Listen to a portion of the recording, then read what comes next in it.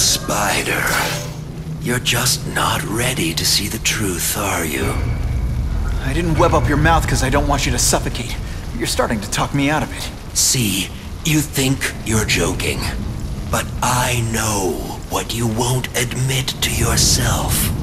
When I killed those criminals, you were happy. You were grateful to me, weren't you? No, It's not too late to understand. I'll tell you whatever you want to know. You say you're searching for answers in death, but what were you trying to do when I stopped you? Make others like you? A family? So we can spread the message, the truth, that chaos and death are the only— Wrong. You're trying to create a family because you never had one. You weren't looking for death, Cletus. You wanted the life you never had. Now who's not seeing the truth? You said you kill to understand death. What are you trying to understand?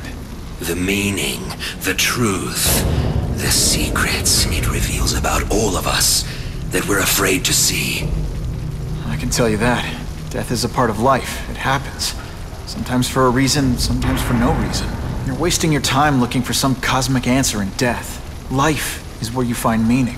And buddy, you've wasted yours. What makes you think I'm anything like you?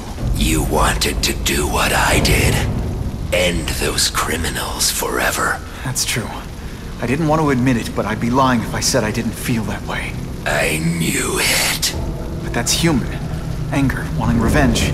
It's not wrong to feel emotions like that. It's wrong to act on them. Here's the real difference between us, Spider-Man.